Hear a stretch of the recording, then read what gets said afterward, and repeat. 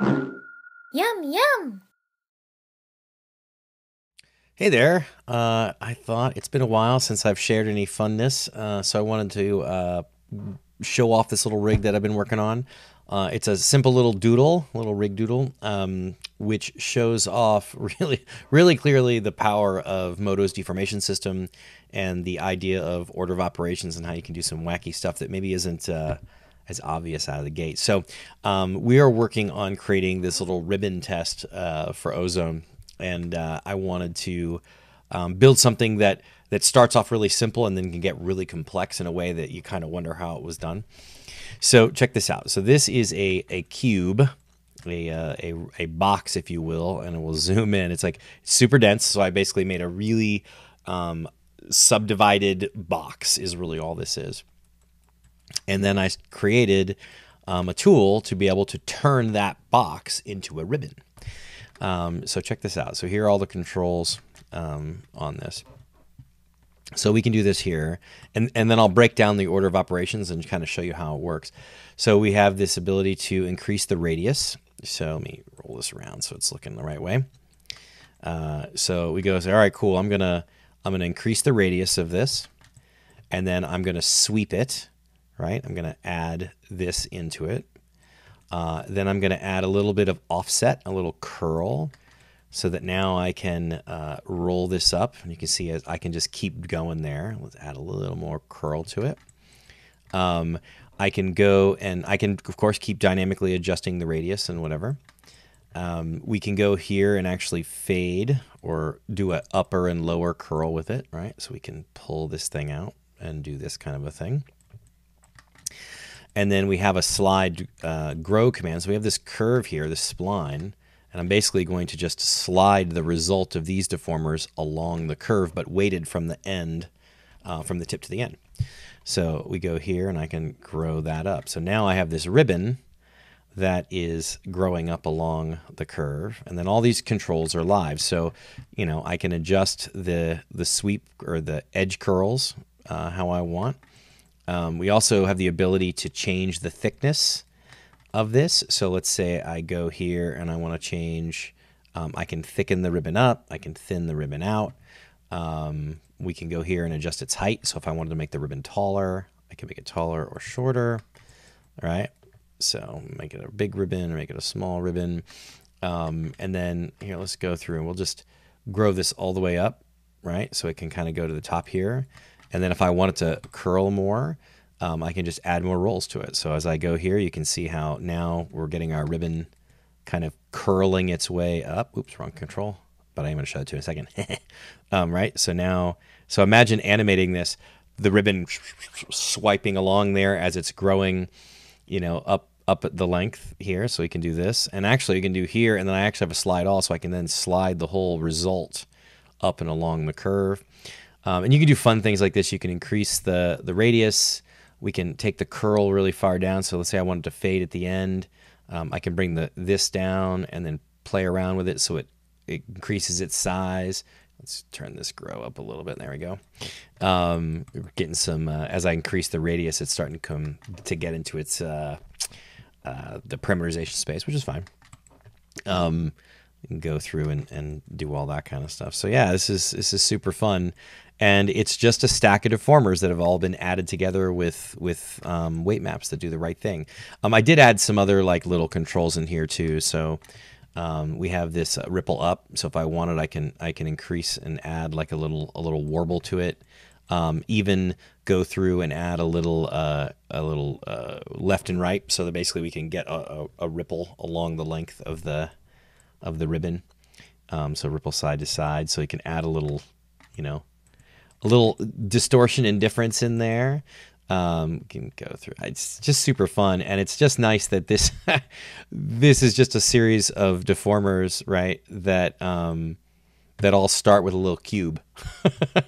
So anyway, this is a fun little like ribbon doodle that we're working on. So here, let me show you then the breakdown of the pieces, because this is where it gets neat. So I've got all these things here. Oh, wait, one more. I can add an overall twist to it as well. So I can go through here and here. Let's do this. Let's add, let's increase or decrease the radius here. There we go. So this is normal, the curve you start, if you get pieces that come across each other, then it affects the projection. But that's a super easy thing to fix. Anyway, all right, let's go back to this. Yeah, so I can be twisting this stuff around, and it twists along its length. So you can pull that out. So all right, now that we've kind of got values in all these, let's go through.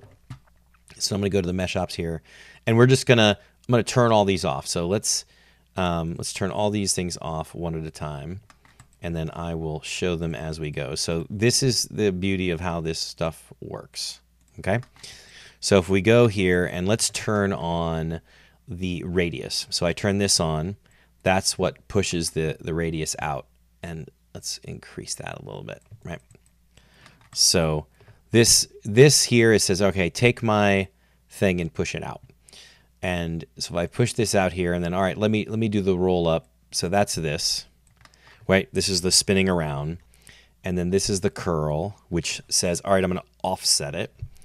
And then here's my top and bottom curl. So there's the top curl, right, that curls it out. Here's the bottom curl that curls that out.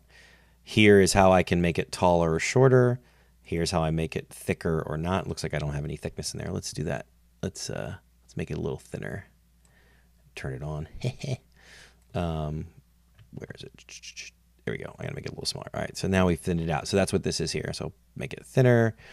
And this is the ripple that I've added for the, right? So that's adding that kind of wave in it. And that's actually just a blend shape morph target that I set up on the little piece there. And then you can turn on the twist. And this actually gets really interesting when you look at it here, right? This, and let's set this to 0, right? So now as I'm twisting, you can see that it's twisting around, and it's twisting more at the length. Isn't that funky? And then you've got your fade, which this is the one that slides along versus this one, which then slides. So now that you know how these individual pieces work, we can build this up from 0. So we'll just look at them in the order in which they're done. So it's going to look funky at first, but you go, all right, I'm going to scale up. I'm going to add my warble. I'm going to add some thickness. I'm going to add some height. I'm going to curl the bottom. I'm going to curl the top. Then I'm going to add my twist. Then I'm going to add my radius, curl, roll up, slide, fade, which is the growth part, and then slide along. Right? These are, so I've used a total of 4 types of deformers: a rotate, a translate, a scale, and a curve slide, I guess 5, and a morph target, right? So individual effects, and what the beauty of order of operations and this style of rigging is that I can focus on the one thing that I want it to do and make sure it does the right thing, and then just add it up into the stack. And then you can do things that would be very difficult to do in kind of a standard normalized skin and joint weight system. And the beauty of this is once it's all done, if I wanted to, I could still control it with joints because it all lives in here nice together. So anyway, just a little rig doodle here using MODO's order of operations based deformation system, dynamic weighting. And actually, I guess I could show that too here. So this is the rig. It's actually not that complicated. I've got a set of controls. I'm attenuating the controls by some math nodes to be able to, so that I get a 0 to 100. I get kind of a normalized value here that makes sense. And I've got these individual weight maps or weight containers here. I can show that here. Sorry, I'm zooming around. But so now if I go and select this, right, there's the top weight for doing the top curl.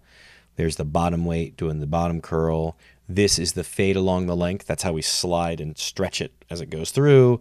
And then here's the 100% weight map that we fit through. So, and then you can see how these are being reused. So this length is being used in all these different deformers here. So it's an incredibly flexible way to work. And every time I get these little problems that I want to solve, it's just a joy to rig this stuff. So anyway, order of operations based rigging. We'll show this off, the Ozone version of this as we get it ready. But it's pretty cool stuff. So anyway, glad to see you guys. It's been a while. I'll post some more videos here soon.